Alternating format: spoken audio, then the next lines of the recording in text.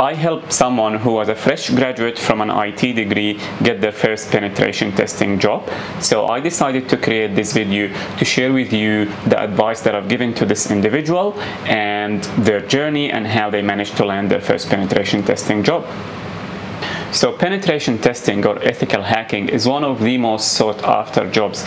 Most of us, when we got into cybersecurity, we had this nice idea that we will be hacking into systems, maybe hacking into mobile phones and managing to sort of see how data or information can be stolen. And being cybersecurity professionals, we give advice to companies and individuals on how they can best protect their data.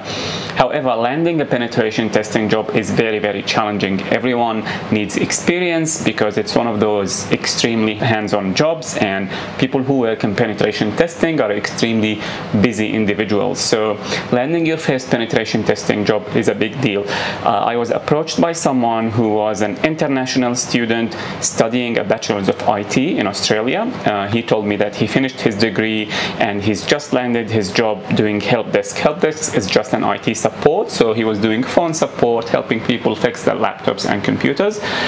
He's been in that job for I think a month and a half when he approached me. So this individual was not only an international student, he also had a heavy, thick accent. So the chips were really stacked against him, and he told me that he was very passionate about penetration testing and very interested to get into it. So his first question was, do you know someone who can get me a job? And my answer to him was that, well, what have you done to become a pen testing? Like, you say you're passionate about penetration testing. Show me that you've done something to prove it. So that's when he went quiet, and I was like, okay, so if you're really interested in penetration testing, go do this certificate, which will be the first certificate I recommend to you. It's eLearnSecurity Junior Penetration Testing Certificate. Don't be fooled, the name has junior in it, but it's not an easy certificate. And the reason why I recommend it to people is because doing this certificate, you don't need any background. Like, I know people are worried, should I do a CCNFS? Should I, do all these 10, 20 certificates before I even start? No, this certificate assumes that you know nothing, and it will teach you basically how to even connect to the virtual machine, how to conduct your first test, and there is a lot of good information in it. So it's a lab-based certificate. I know some people who've done it in 30 days. This individual was extremely inexperienced. He just had his bachelor's. He didn't have much hands-on. So I think it took him about 3 months to do it. But he put his head down and he went on and studied the certificate and passed it. I told him, do not contact me until you have passed the certificate. And on he went. He spent I even nearly forgot about him when I told him that. 3 months later, I got a message from him out of the blue saying, hey, you remember me? I asked you about pen testing and you recommended eLearnSecurity Junior Pen Test. I just wanted to let you know that I've managed to pass this certificate. So I picked up the phone, I gave him a phone call just to congratulate him, and I told him, well, look, this is the very first step. If you do a job search, not many, or you probably wouldn't find any employer who knows this certificate. However, people in the know, people who work in penetration testing, they usually know about it. And even if they don't, the information, the skills that you gained in these certificates are extremely valuable. So I told him, you have two options now. You can either go and start Offensive Security OSCP, which is the gold standard for penetration testing. Or I told him, if you enjoyed the style of eLearnSecurity, there is another certificate that's a level up. It's called eLearnSecurity Certified Penetration Testing Professional, or eCCPT. There is a crossover between the topics in eCCPT and in OSCP. However, the style and approach is a bit different. So OSCP is really challenging because they throw the material at you and they expect you to do all the research, do more research, figure it out on your own, which is not a terrible approach, not my favorite approach.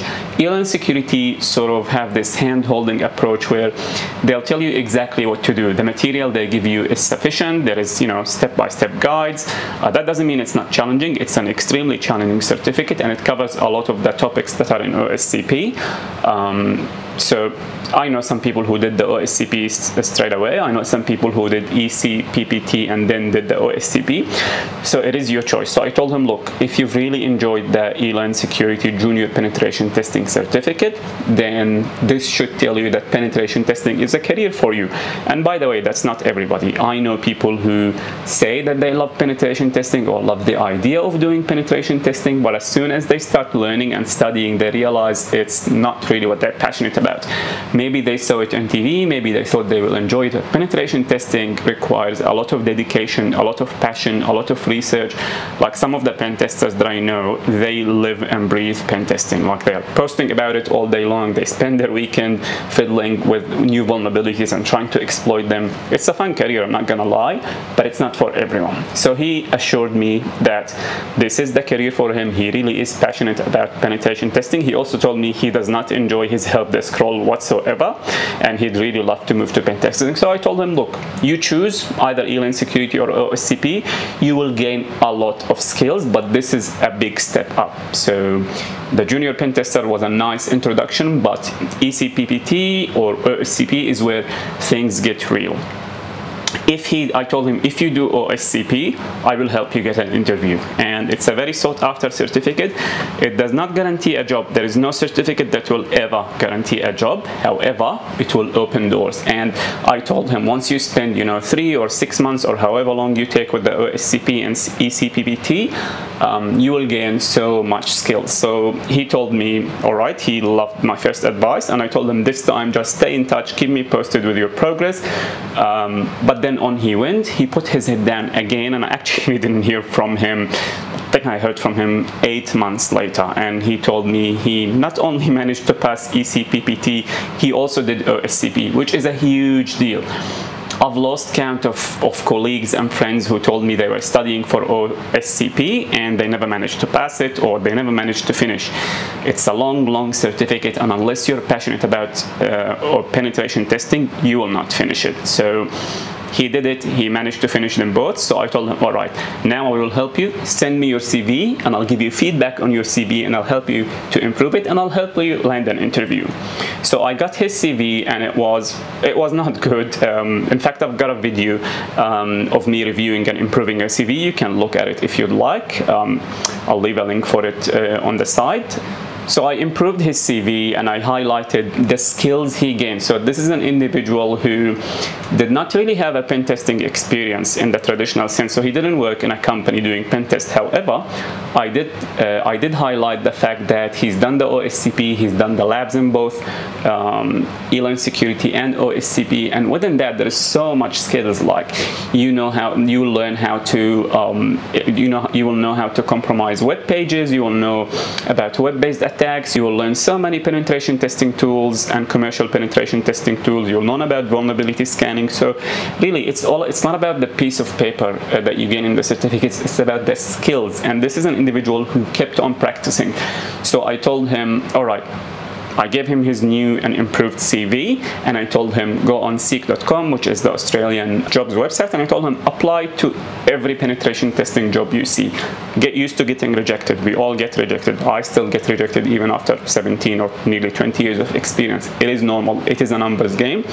I told him I will also reach out to my network and try to see if anyone is hiring penetration testers. Now, you see, I didn't tell him, hold on, I'll get you an interview. I told him, you go on your own, and I'll also go, and we'll try to find the best possible opportunity for you. And it was near January, which people were on holidays last month, and it just takes time for companies and recruitment to pick up. And yeah, in February, he was interviewing with 2 different companies, and he managed to land his first junior penetration testing role. I know I say junior, even though he passed OSCP, but if you do these certificates, you will realize even after passing those certificates, it is the beginning of your journey. So how to go from there? For those who have already done the OSCP or ACCPT or eCPPT, the next steps, in my opinion, number 1 is to go to Hack the Box, create an account, and start practicing. You've done the certificates, you've passed the exams, now you need to practice as much as possible. Penetration testing is a hands-on role, so you need to get your hands dirty. This is step number 1. Step number 2, once you finish those certificates, there is just 2 things that stand out that will be your weaknesses. point number 1 will be Active Directory, so learning how to compromise Active Directory. Some people refer to it as red teaming, but that's a whole different topic. So to get some experience with red teaming or Active Directory exploits, there is a course from eLearnSecurity, but there is also a good course from Pentester Academy. So I'll leave a link for it as well for you to follow and see those courses. So you can do these courses, which are all very much hands-on courses with labs, so you'll gain that experience, but expect to be asked questions about Active Directory when you interview for penetration testing roles.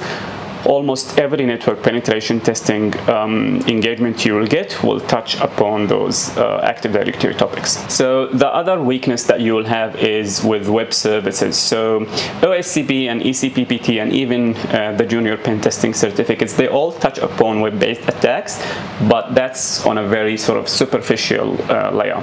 You can do a certificate in web penetration testing, and that's a whole new course. So there's one from eLearnSecurity.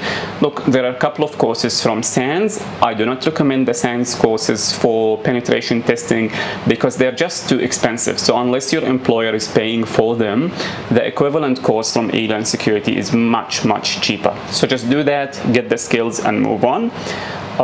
From there, like I said, you need to keep on your hands-on learning through maybe Hack the Box or even other challenges. Once you pass those certificates, you'll find yourself being a member of so many forums and so many online communities, because when you get stuck, you'll start researching things and you'll find a lot of resources. From there, you will know what to do.